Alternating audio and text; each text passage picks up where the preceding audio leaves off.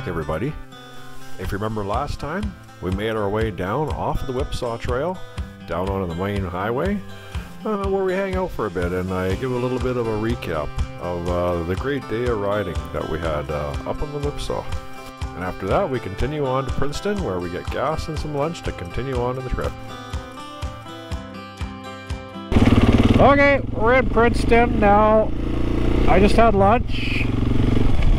Now we're gonna find a way out of here.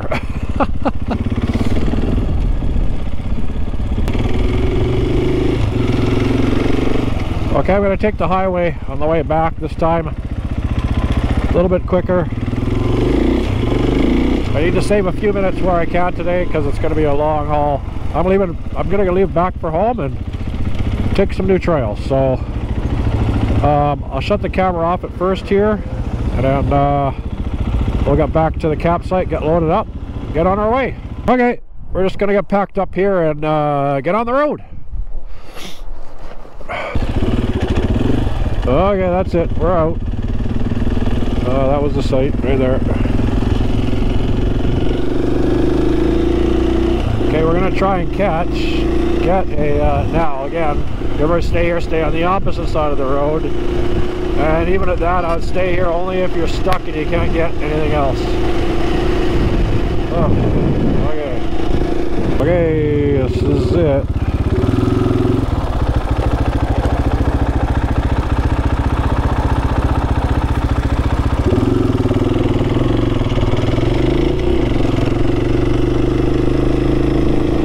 Stem winder. Whoa, look at this road. Yeah, okay, so my plan is to go right through to Summerland on this. So I guess we'll see.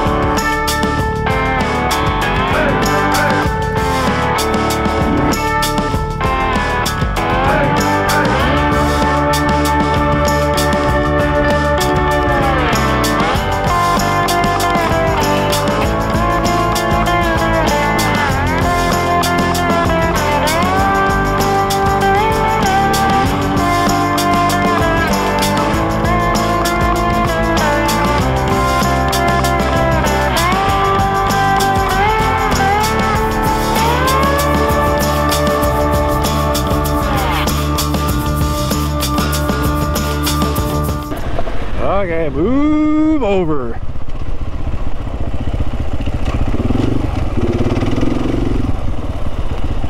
Oh, get off the road. Get off the road. There we go.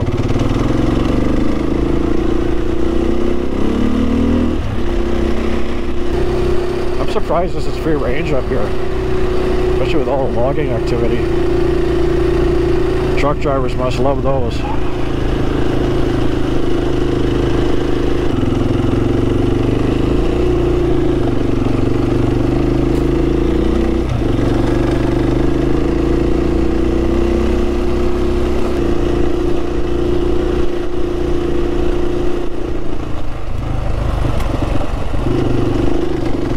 Looking old school now. I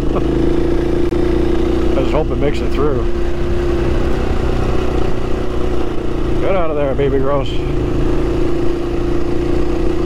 don't like the looks of this at all.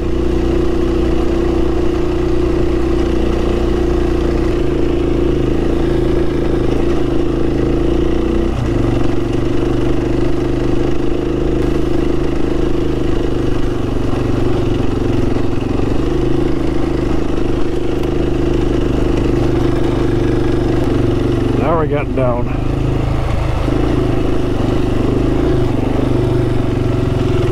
Don't have far to go. Could be just a little connector, which would be nice.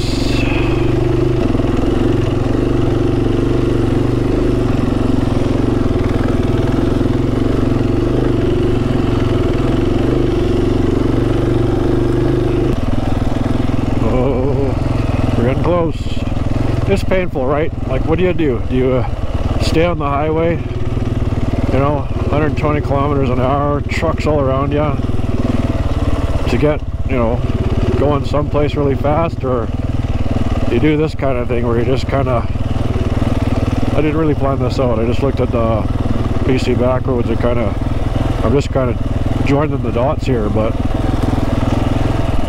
it's just got to get to this brown line, which is probably going to be a major road, and then we'll be laughing.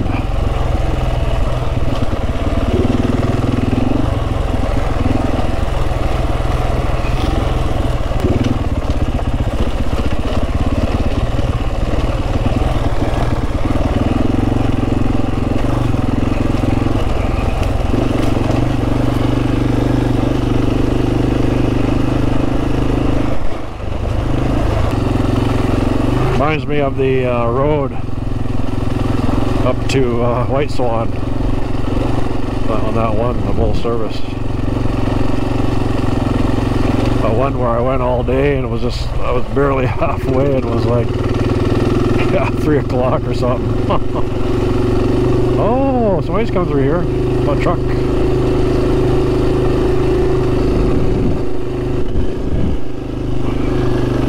Well, with any luck, this will join up a major road right here. Okay, that's the first part of the puzzle. Okay.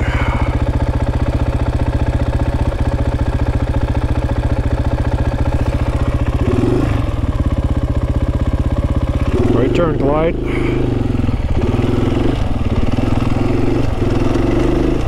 Yeah, I had to stop and close all the zippers. I was getting cold. So at this point we're looking good, because this looks like a main road. There was that little crappy part there that we had to get through, but you know what, I have all the confidence in the world now, and this is going to go right where we need it now. This is not how I like to do it. I purely went off what was on my Gaia. I don't. Just for the record, I don't like to do it this way. I plan a route, I look at it, then a lot of times I'll overlay it on Google Earth. It's easy to do, you just extract it, then you bring it into Google Earth, and then it'll be overlaid on Earth. And then what you can do is you can really kind of look, is this right or is it wrong? And one of the ones that Craig and I took, I think it was, it might have been the Nvr Mountain one. That was strange. Anyway, that one right there, it's when I overlaid it on Google Earth, it was wrong. So, which is great because I was able to correct it. Then what you do is, so I terminated, I had the partially drawn route on Gaia, so what it is, I terminated it where it wasn't right. Then I drew it in Google Earth. You can use that draw tool. Then you save it you just save it to your desktop as a KML file. And then you import it into Gaia. And then it joins, it doesn't actually join the route. That's probably a mist. It doesn't actually join the two routes together, so yeah, but it gets me there. It was nice because I found that mistake before we got out there, and it would have been super crappy because we had limited time as it was.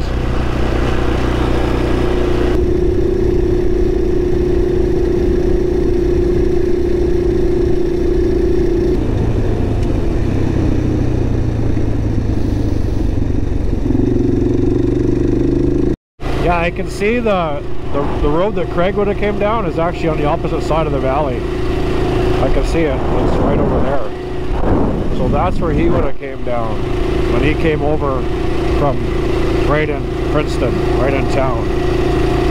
But this was way shorter, I think, because I just had to go 25k outside town where the campsite was, and it was right there. And showing 82k, and I went, yeah, I mean, it's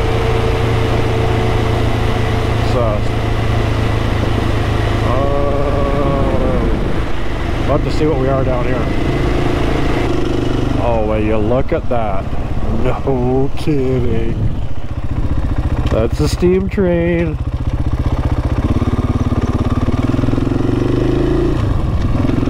We used to come up here all the time.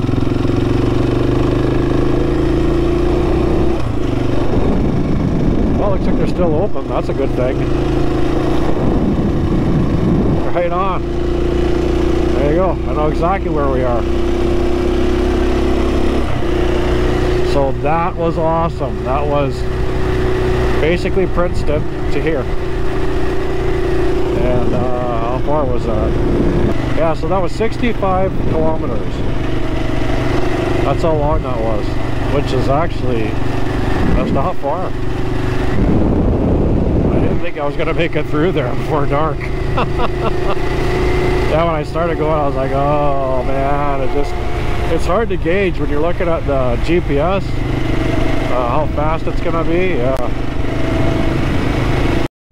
it's funny, being up here brings back a lot of memories, because I remember being parked on the side of the road here, you know, having to deal with the kids or something, or get somebody's something or other, or find something that they lost in the steam train. Oh yeah, we probably went up there for about 5 or 6 years running. It's nice. It's a nice little thing to do.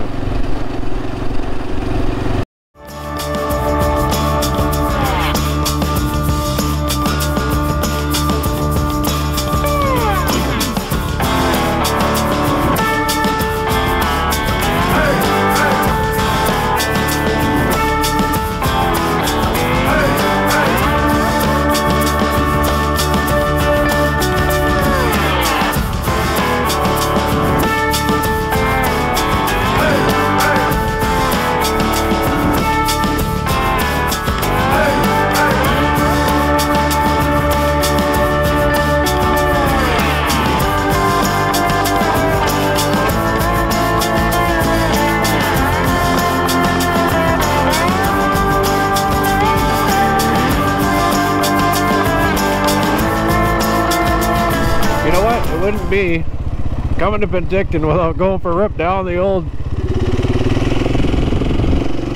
beach drive. I gotta take these sunglasses off. Oh man, they're dark.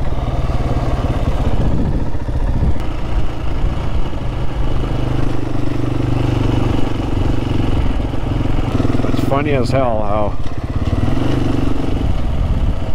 today I was on one of our most remote trails that I've ever been on, and here I am a few hours later, right, on a beach drive in Penticton. Man, it's hilarious. Like, I mean, like, talk about just being able to be everywhere. Like, pretty cool.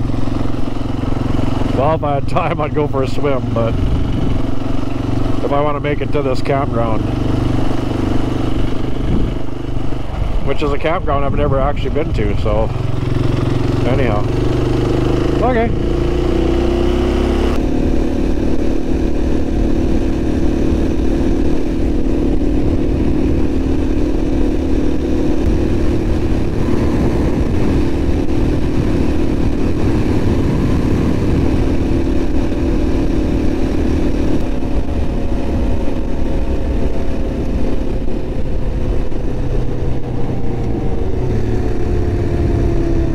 Yeah, I don't know about this.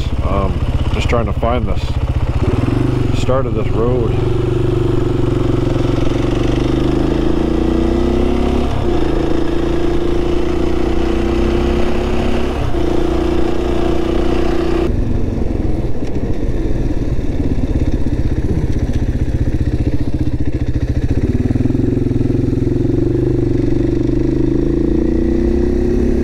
Okay, this is definitely it.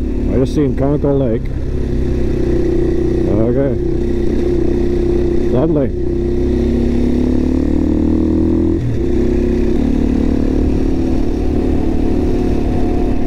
This is it. Okay, next up, Conkle Lake.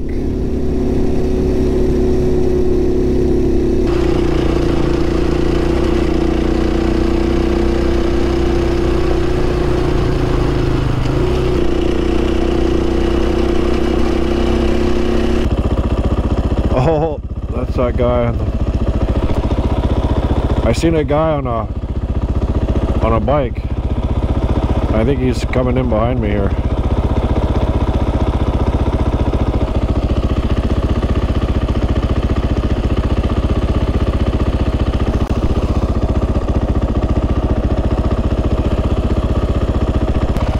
Beauty. It is nice here, no doubt about it.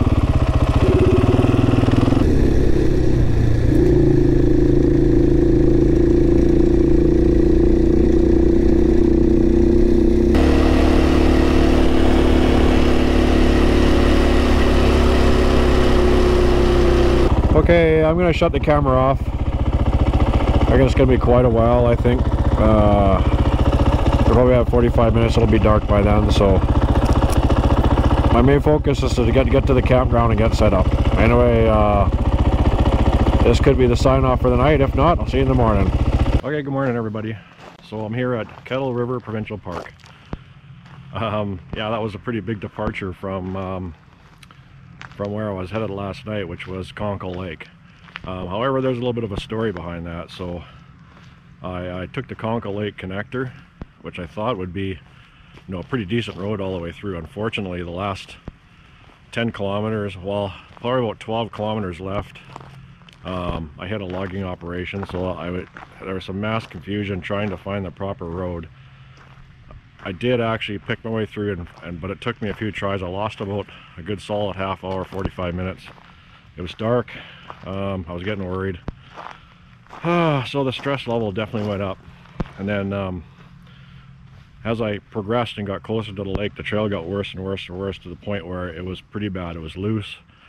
I almost fell once, and I was just done. I was just done. So then what I did was I was close to the lake. I was probably about 5K away, but I was also at 5,000 feet elevation. So it was 8 degrees, and I realized it was going to be really, really cold there. But when I looked at the map, I realized I could just continue on and come closer to the Kettle Valley here, where the Kettle River is. It was literally just another 10 kilometers. So that's what I did. So I just pressed on and then came here, and it was worth it, because when I got here, I got to set up in the dark, of course, but I was able to have a nice hot shower, which was just amazing. Anyhow, it worked out.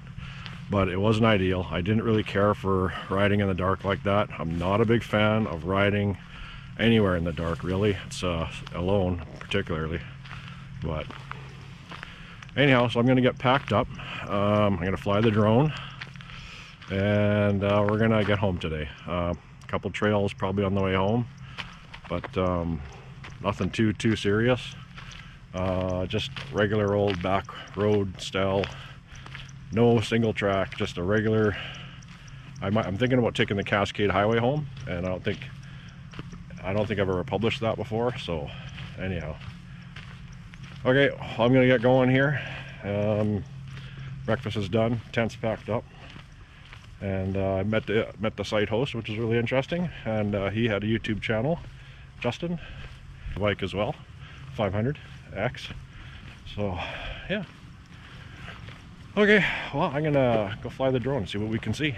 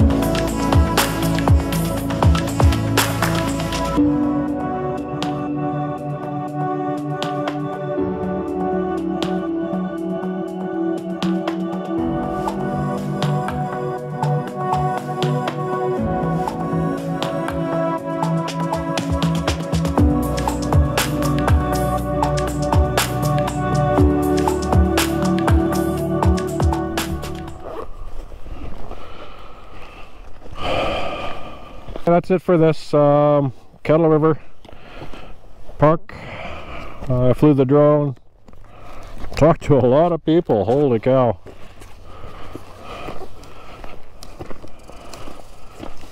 It's good. It's good that you know, people see a bike and they're like, hey, what's going on here? What's the bike? Where are you going? Where are you traveling?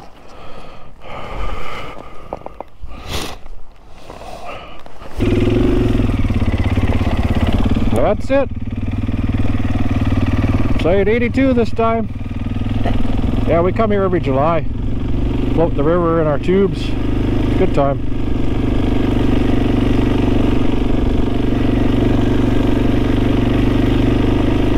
Okay, it's a little later in the day, so my plans have kind of changed a little bit.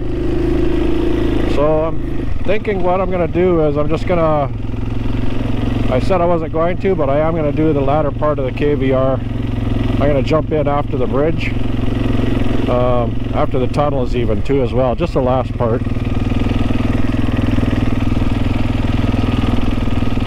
That's the plan. I'm not going to, I was going over the Cascade Highway, but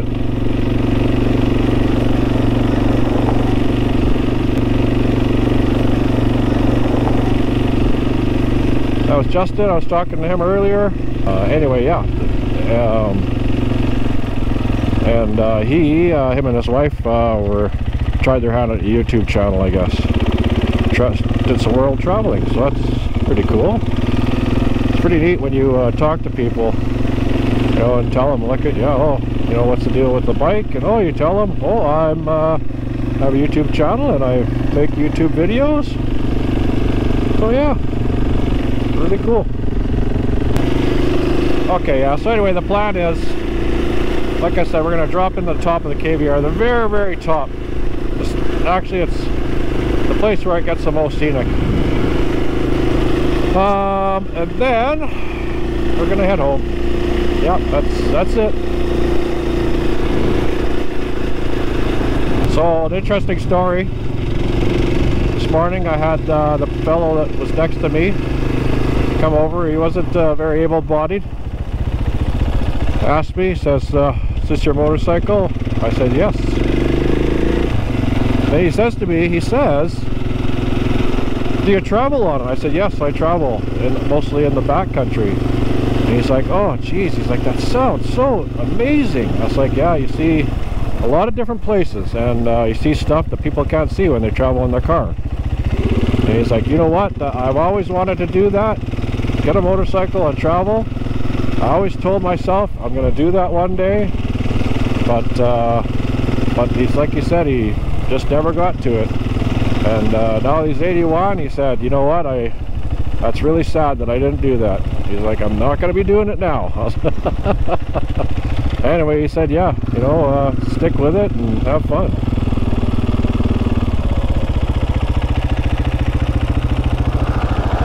And I'm thinking that little park bench on the KVR overlooking would be a nice place to have my lunch. So, okay, that's it for now. I'm going to sign off. We got about an hour and 3/4, maybe 2 hours of road miles, and then we'll pull off from there. Anyhow, that's it for now.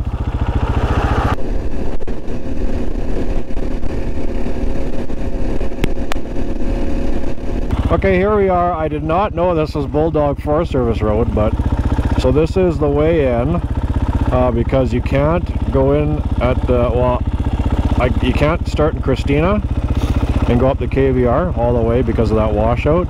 And I didn't want to start at the bridge because I didn't have really enough time, and I've never been on this road before, so let's go check it out and see how it is.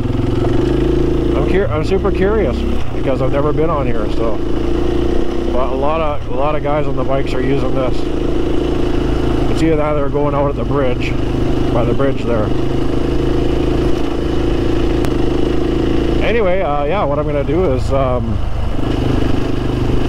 gonna have my lunch right on that little table overlooking the lake. That's a nice little spot. I've always liked that spot. You know, it's awfully funny how when you spend money on decent sunglasses, they have it blocks the ultraviolet rays. But it's funny because when you look at the displays on, you know, devices, it's you're depending upon the whole color spectrum to see that. So yeah, I find it very challenging. I'm sure my eyesight doesn't help either. I wear contacts, but I'm pretty blind. But yeah, it's kind of a pain when you're in the bush. I'm trying to look and just make sure that, you know, I'm still on the trail, or I missed a turn or something like that. Half the time I miss turns because I can't see the display, so I'm really kind of just ignoring it. We are high right now. I'm getting cold. Oh, forgot to turn my G. I figure the Paulson's about 5,000 feet and we're climbing higher right now.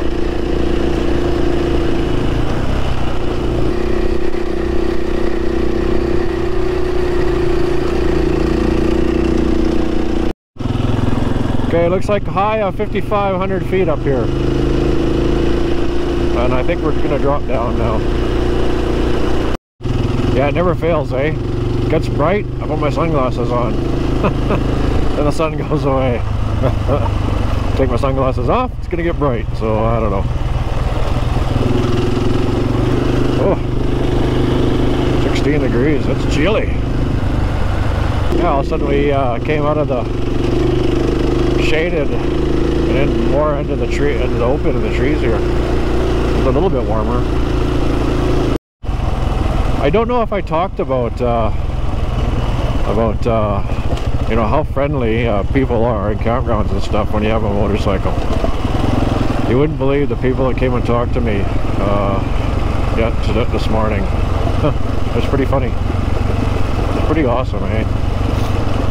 Yeah, it's just like ooh, this is a tight corner. Talked to the camp host. I talked with a fellow. He was from Kelowna. He's had a number of different bikes. Currently has an 890, and that's kind of what I'm kind of looking at next. I'll keep this bike. I'd like to get something, you know, when I retire, to go distances. You know, I'd like to go across the United States. That's one I've been eyeing for a long time. Yeah. But you're not going to do that. Well, you could do that on this, but I think you'd have to rebuild it. And this bike is eventually going to get miled out, so what I can do is I can just keep it for short stuff, you know, like I just did. You know, 2 and 3 day, perfect. But something a little bit bigger for longer distances. Eastern Seaboard, I'd love to do that. The Eastern Backcountry Discovery Routes.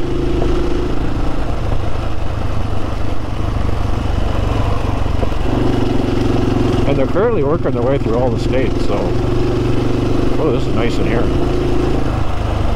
It's starting to get a bit warmer. It was pretty chilly there. Oh.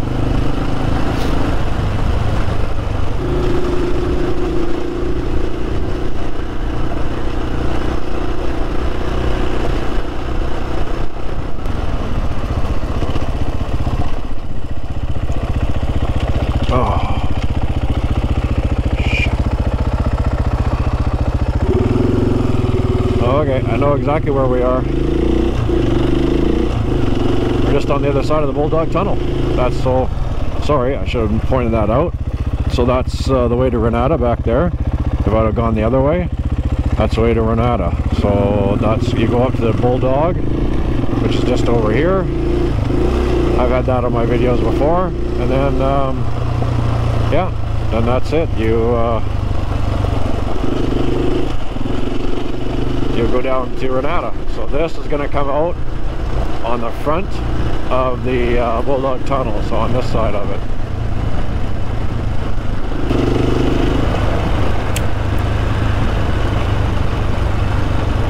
And here we are.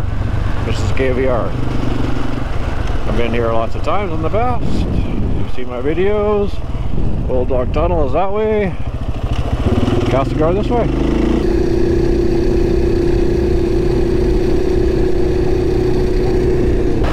It's awesome. It was once a train coming through here, so all these rocks are all, you know, blasted and cut. That's so cool. Oh, we can see the lake! Yay!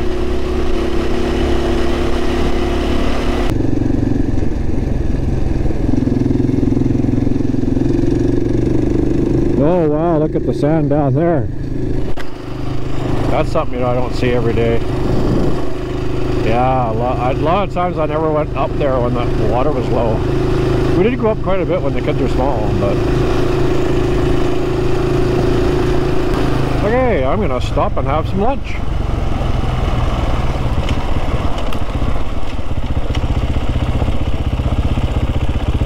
Okay, I'm just sitting here at the top of, so this is where the KVR kind of goes around the corner and it starts heading more away from the lake. This is a popular viewpoint. The benches here, I've had my lunch, and yeah, it was a perfect spot just to have lunch and hang out. The locals, you know the spot pretty well, and I'm sure if you travel to KVR, you've probably stopped here. And if you haven't traveled to KVR, what the heck are you doing? Well, sorry, the CNW, but I call it the KVR. Yeah, the view here is stunning. Right now, the water is quite low, so that's why you see the sand the way it is. But anyway, I think I'm going to take the opportunity now to sign off, because everybody, you've seen the KVR, CNW many times from here on down. I don't want to publish it again. So I'm going to turn the camera off and just get going home. You know, I've got some things to do. So I really had a really good time on this trip, and it's meeting up with Craig and meeting lots of people in the camps and stuff. And yeah, it was a great trip. And that Whipsaw, wow, that's something else. So very challenging. Like I said, probably not for the faint at heart, but no, it was a great trip. And that's probably it for me for this year. There's other things I have to do now, and yeah, so anyway, so I'm gonna sign off now. Please like and subscribe. Please subscribe to my channel if you like the content. It helps me tremendously. It helps people to see the content if they're interested in it, and it doesn't cost you a thing. Anyway, so that's it. Over and out, and ride safe, everybody. Till next time.